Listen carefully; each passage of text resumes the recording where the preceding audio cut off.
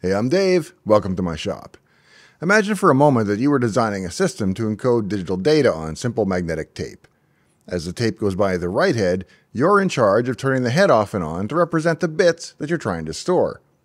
Now, as a reasonable first guess, let's say you turn the head off for zeros and then on for ones. What could be simpler? Mission accomplished, right?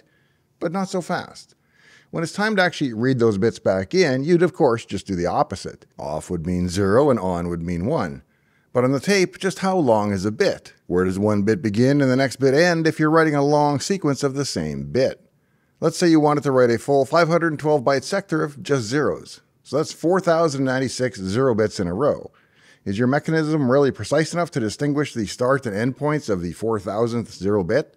Or how does it know where bit 4,000 ends and bit 4,001 begins? They all look alike. In the olden days of drum media, like the Bendix that you might have seen being restored on Usagi Electric, there was a clock track around the whole disk that simply cycled between 0 and 1. So your data bit transitions were just aligned with the transitions on the clock track, and it was very easy to sort out where each bit should live. When the clock track changes from 0 to 1 or 1 to 0, it means it's time to look at the data bit. But that requires a dedicated track and a dedicated head to read it, which is fine on a drum where you have to have one head per track anyway. But since there's only one head per surface on a traditional floppy or hard disk, it's not a workable solution for those types of drives. But these problems predate hard drives and applied to tape as well. Just as the rotational speed of a hard drive might vary enough to throw off the timing of where the bits live, a tape can vary as well and even stretch too. It would be trivial to write a clock track alongside the data track, and I'm sure that was no doubt done by somebody at some point, but it's not really efficient because you waste an entire track of the tape on the clock when it could be carrying data if only you could solve the original problem of repeated runs of ones and zeros being hard to decode. Fortunately, this problem is almost as old as computers themselves and has been solved many times over. Today we're going to track the evolution of the formats used initially in tapes and then in hard and floppy disks, from NRZI to PE to GCR to MFM and RLL. Pretty soon that alphabet soup of weird acronyms that you've probably heard of before but never really understood will make perfect sense. Now, the critical issue for tapes was ensuring that the unit could accurately distinguish between data bits while reading long streams of the tape's magnetic flux, often at high speeds. To handle this, several modulation schemes were explicitly developed for magnetic tape. Among the most prominent were NRZI, which is non-return to zero inverted. Also common was PE, which is phase encoding, and later GCR, which is group-coded recording. Let's take a closer look at how these encoding formats worked and why they were chosen. One of the most widely used formats for magnetic tape was non-return to zero inverted, or NRZI. NRZI was relatively straightforward and widely adopted in the early days of tape because it was simple to implement. With NRZI, data is written not as directly as ones and zeros, but as changes in the magnetic flux. So specifically, a 1 is represented by a change in the magnetic state, while a 0 is represented by no change. This means that 1s result in transitions on the tape, like flipping the polarity of the magnetic field, while zeros leave the magnetic field unchanged. The brilliance of NRZI lay in its simplicity. It ensured that the tape head could easily detect 1s because every time it encountered a flux change, it knew it was reading a 1. This reduced the ambiguity in detecting long streams of identical bits, which otherwise might have led to synchronization issues. In other words, transitions acted as natural timing marks for the read head, making it easier to decode data. However, while NRZI helped with synchronization, it didn't entirely solve the problem of long runs of zeros. If there were too many consecutive zeros, which would result in no flux changes for a long period, the tape reader might lose track of where it was in the data stream, leading to errors. So more sophisticated encoding schemes would soon address this issue. As the need for better reliability grew, magnetic tape systems began to adopt phase encoding, also known as Manchester encoding. In this format, timing was built into the signal itself. With phase encoding, every bit, whether it's a 1 or a 0, was represented by a transition. A 0 was encoded as a transition from high to low, and a 1 was encoded as a transition from low to high. This meant that there were always transitions, regardless of the data being written. PE ensured that the read head never encountered a situation with no transitions for an extended period, so it was great. Since every single bit caused a transition, the clock signal was perfectly embedded in the data itself. This made it impossible for the tape head to lose synchronization, which was a significant advantage in early systems where precise timing was otherwise difficult to achieve. It also improved and simplified the read circuitry because the transitions between states acted as both data markers and timing signals. But the trade-off with PE is that it required twice as many transitions as NRZI for the same amount of data. And while this improved reliability, it also effectively halved the data density.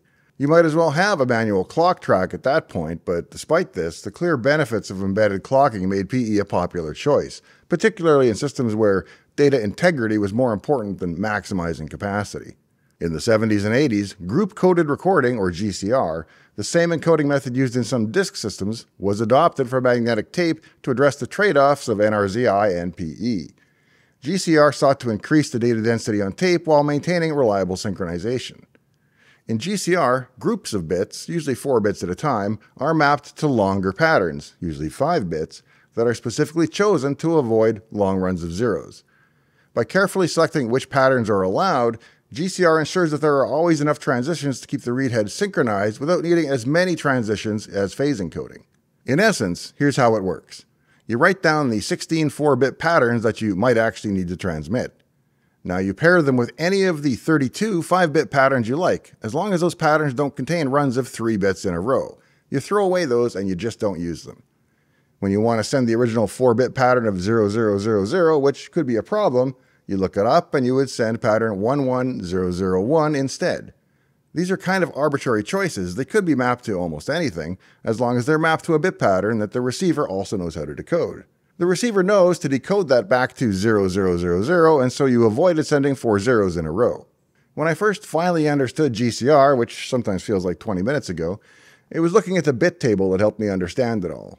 All they're really doing is mapping a smaller set of number of bits to a larger number of bits and making sure never to use the inconvenient patterns that contain long bit runs. You lose some data density because you're adding an extra bit, but you eliminate the need for a clock track or forced transitions. GCR offered the best of both worlds. Improved data density compared to phase encoding because not every bit requires a transition, and better synchronization and reliability than NRZI. The 5-bit patterns used to encode the 4 bits of data ensured that there were enough transitions to keep the read head synchronized, but the overhead wasn't as high as in phase encoding where every bit required a transition.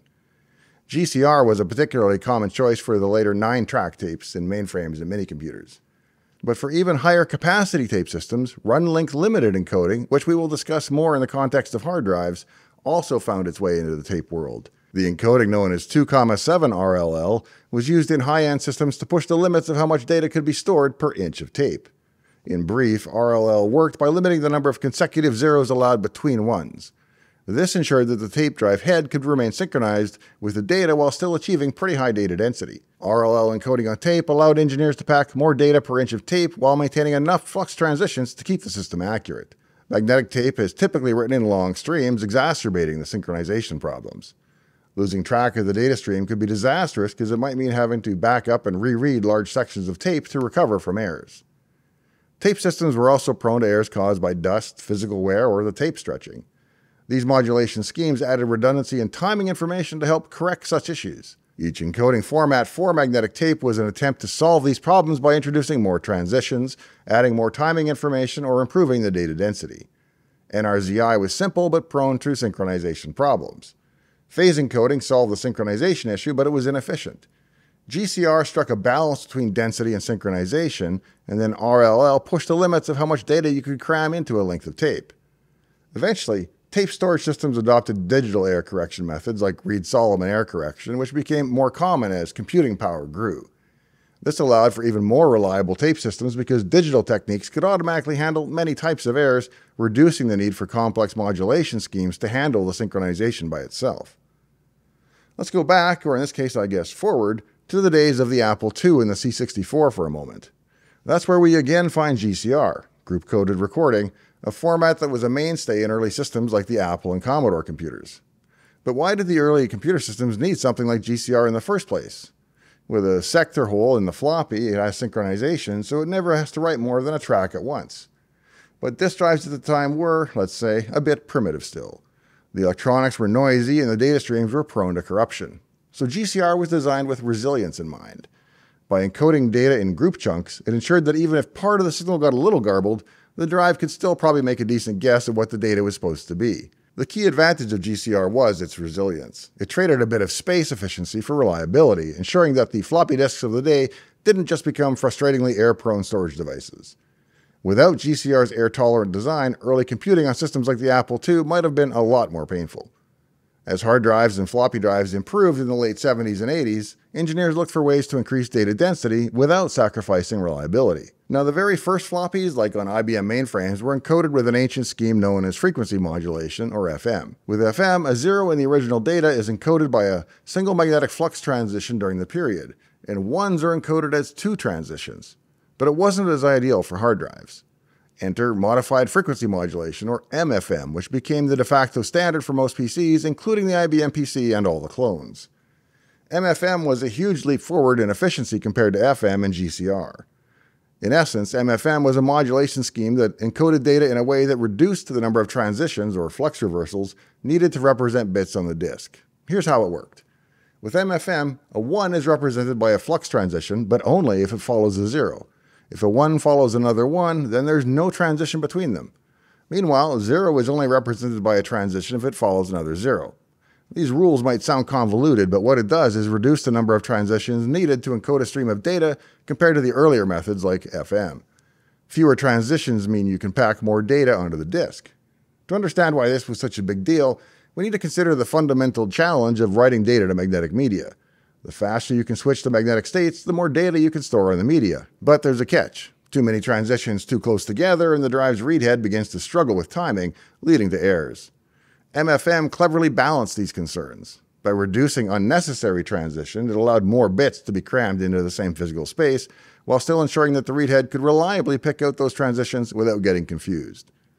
At its core, MFM packs 2 digital bits into each clock cycle, compared to FM's 1 bit per clock cycle. This means MFM essentially doubles the data density compared to frequency modulation.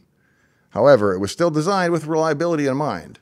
The use of transitions to signal data ensured that even if the drive's timing drifted slightly, it could still recover the correct data by looking at the patterns of the transitions. MFM was a real workhorse because it struck an optimal balance between speed, efficiency, and reliability for the hardware of its time. It was used not only in the 5¼ and 3½ floppy disks, but also in the first generations of hard drives. It became the industry standard for IBM PCs, meaning it shaped the computing landscape of the 1980s and beyond. By the late 1980s, hardware had improved further, and manufacturers wanted to push the limits of what their drives could store without requiring significant new technological developments. Enter Run-Link Limited, or RLL, which took the concepts behind MFM and turned them up to 11. Where MFM encoded 2 bits per clock cycle, RLL could encode up to 3 bits per clock cycle, squeezing 50% more data onto the same disk. But this wasn't just a brute force ram in more data scheme. RLL involved a much more sophisticated encoding mechanism that carefully controlled the spacing of the flux transitions to achieve this efficiency. The run-length limited part of RLL refers to a rule about how many consecutive identical bits are allowed in the encoded data. The format imposes some limits. Specifically, it ensures that there's never too long a run of zeros or ones, which helps keep the read head synchronized with the data stream. Essentially, the encoding is designed so that even in the worst case, the drive's electronics can still reliably track where the bits are or where they were supposed to be. RLL uses a more complex encoding system where multiple bits of data are mapped to larger groups of magnetic transitions. For example, in the RLL 2,7 scheme, a common variation, each 2 bits of data are encoded as either a 3 or a 4-bit pattern. This encoding ensures there are always enough transitions to keep the read head in sync while still allowing more data bits to be packed into the same space compared to MFM. Now, I might be misremembering it, but I have memories of back in the 90s taking a drive that was an MFM drive and just swapping it in an RLL controller, and it magically worked and increased the storage density and I got more space. I think that was actually possible. Let me know in the video comments if you remember doing that as well. But why go to all this trouble? Simple. Storage space. In the late 80s and early 90s, hard drives were expensive and small by today's standards. RLL gave drive manufacturers a way to market larger capacity drives without needing to completely redesign or invent new hardware. With the right electronics, an RLL encoded drive could hold up to 50% more data than its MFM counterpart, which was a massive selling point at the time. However, RLL encoding also came with its own risks, as it placed greater demands on the precision of the drive's read-write mechanism. A slightly misaligned read head or a degraded magnetic surface could lead to more errors. Still, for many users and manufacturers, the trade-off was worth it: extra storage space without needing to invest in a brand new drive. The evolution from GCR to MFM to RLL wasn't just about pushing the limits of what was possible. It was about finding the right balance for the hardware of the time. So GCR prioritized reliability in the face of noisy, air-prone drives, while MFM optimized for density without pushing the hardware too far. RLL, the most aggressive of the three, was all about squeezing every last bite out of the technology as it matured. Each format represents a snapshot of where data storage technology was at a particular point in time, and how engineers were constantly balancing the trade-offs between speed, capacity, and reliability. These encoding methods are a testament to how creative thinking can push technology beyond what seems possible, even with the limitations of the day. Now, I realize that worrying about how bits are stored on a magnetic media might seem a little quaint in the age of flash storage, but I've still got a closet of spinning rust all of my own, and I thought the topic was kind of a cool one. If you agree and enjoyed it, despite being all about magnetic flux, please be sure to leave a like on the video and consider subscribing to the channel if you haven't done so already. And if you have, thank you. Be sure to turn on the notification bell. If you have any interest in matters related to the autism spectrum, please check out the free sample of my book on Amazon, link in the video description. Thanks for joining me out here in the shop today. In the meantime and in between time, I hope to see you next time, right here in Dave's Garage. This little chair will be waiting for one of you, and a rocking chair for another who likes to rock, and a big armchair for two to curl up in. All next time on Dave's Garage.